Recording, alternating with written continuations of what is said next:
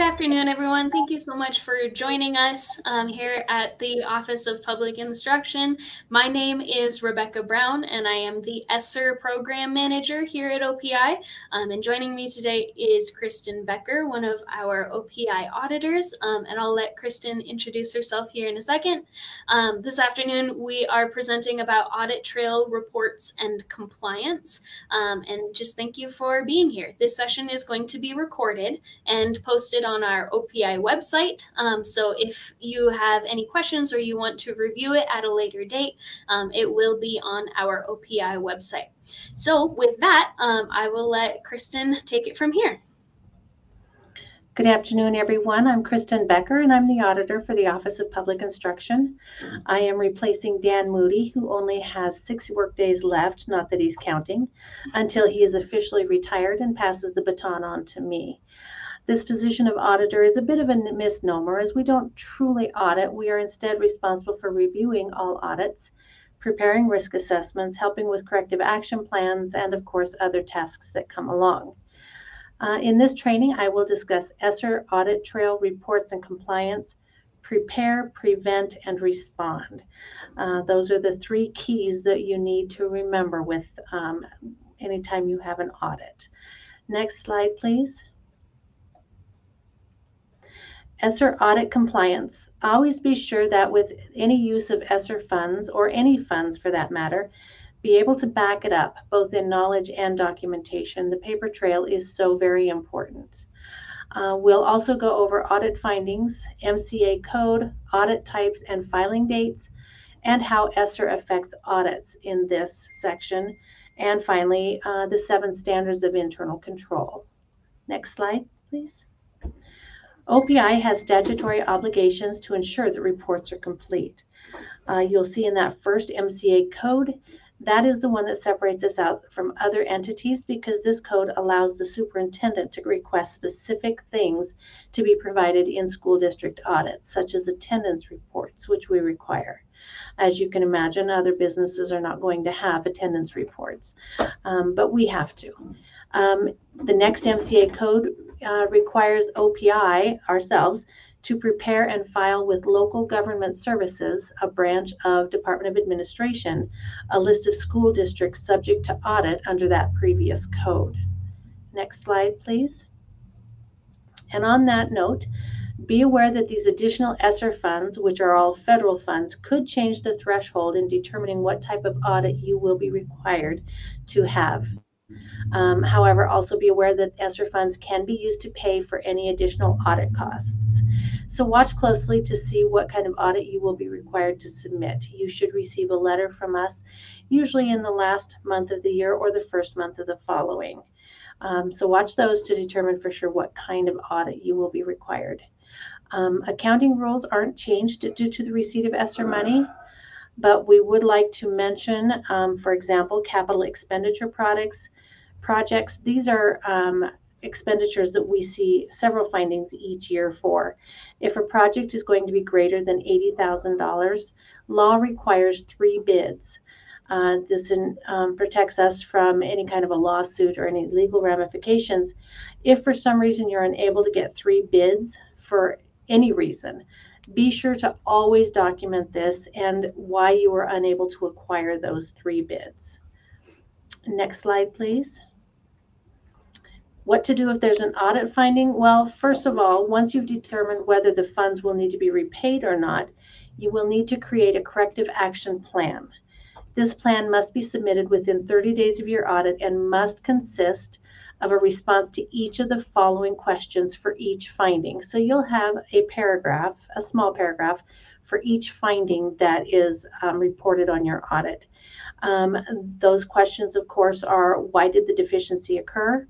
What's being done to correct the deficiency? Who's responsible for correcting the deficiency? And when will the corrective measures be implemented? Now, we work closely in conjunction with Local Government Services. As I said before, they are a branch of Division of Department of Administration. And these corrective action plans should be submitted to them, just as your audits are by your auditor, through that audit submission portal. We appreciate an email as well to OPI just to let us know so we can go grab it from that portal for our records. You'll find that Rebecca kindly put a link in the slides that you'll be receiving with this, or that you can also gather with this, under submitted, where it's red and underlined. That link will take you to that portal to submit those corrective actions to local government services. Next slide. Level of audit criteria. This is where the ESSER funds may change your level of audit criteria that is required and the type of audit that you're required to have.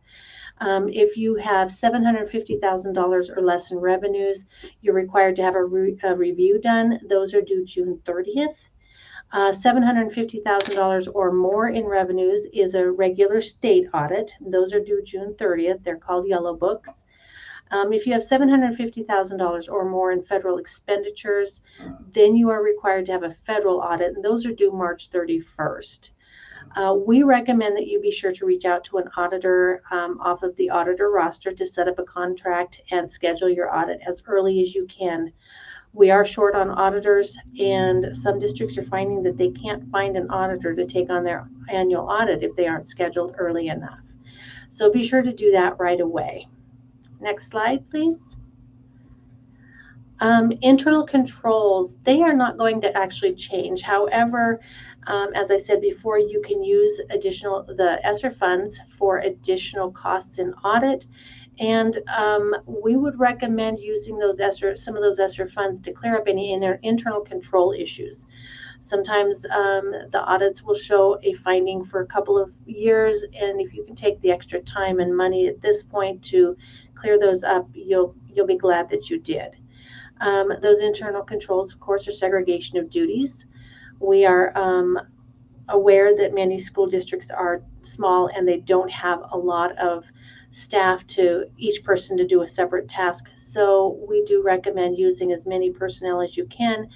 And if you need be, have someone just come and sign that things have been done correctly, if they can check the work or whatever the case is. That will decrease some of your audit findings. Small offices can use a review of critical transactions, such as by the superintendent, school board, or other personnel. Access controls, you are going to be housing a lot of student records, personnel records, etc. Make sure to only allow access to those records by specific personnel who should have access to that. Don't let just anyone in there to see that information. That will cause you an audit finding. Physical audits, we recommend doing an actual self-audit. Review the reasons for your audit findings from the previous year and ensure that those issues have been corrected.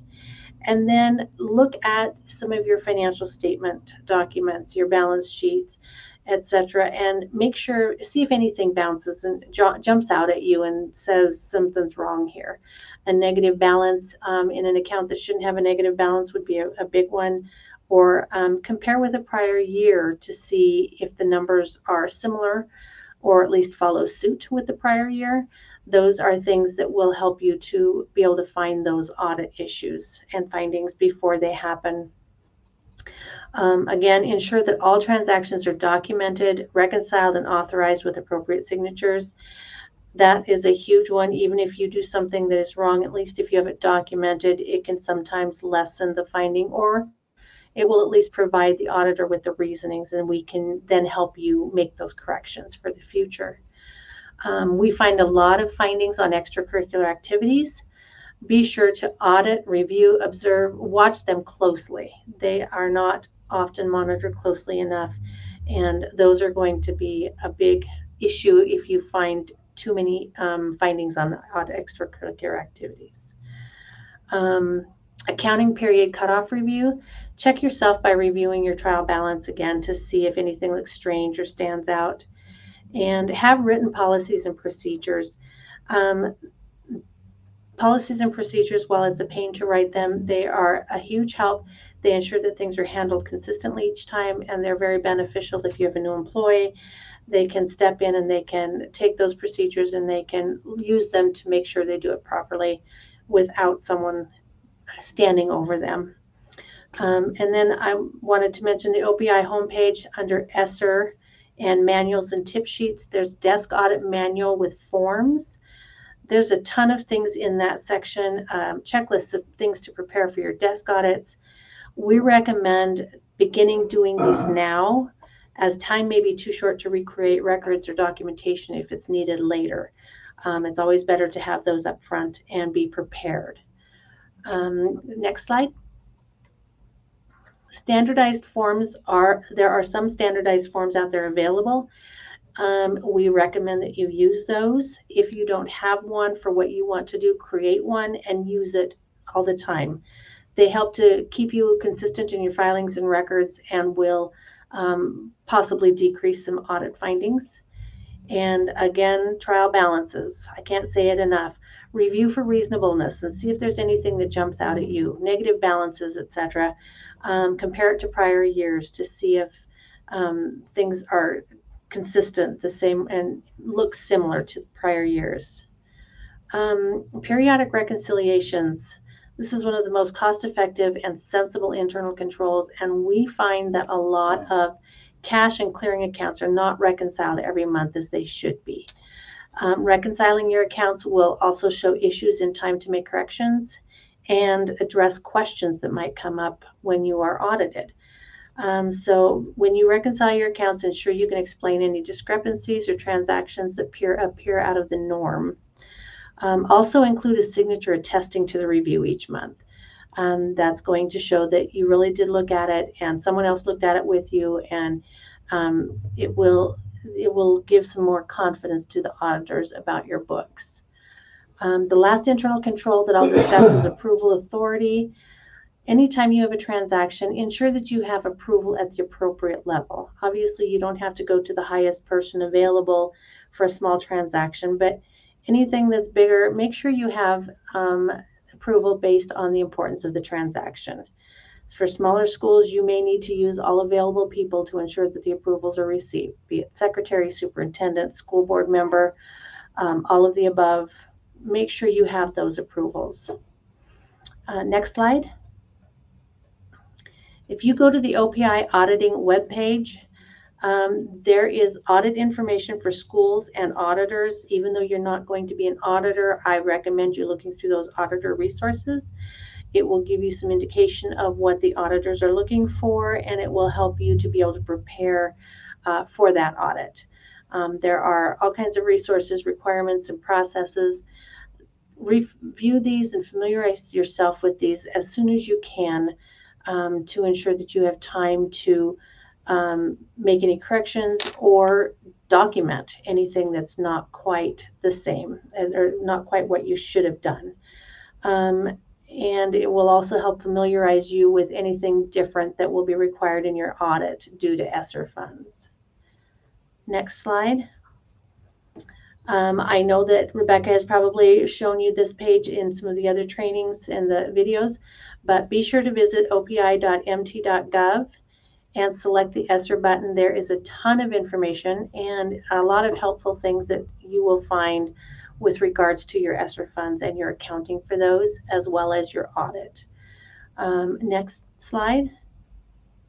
And finally, if you have any questions, here are the contacts for assistance. My name is there, and email and phone number. You can call the auditor on contract with your school or just your district. If you have school finance questions, contact Barb Quinn at her information.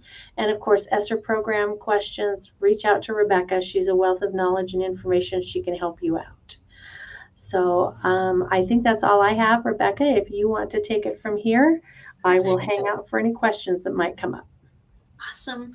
Kristen, thank you again so much for being here with us.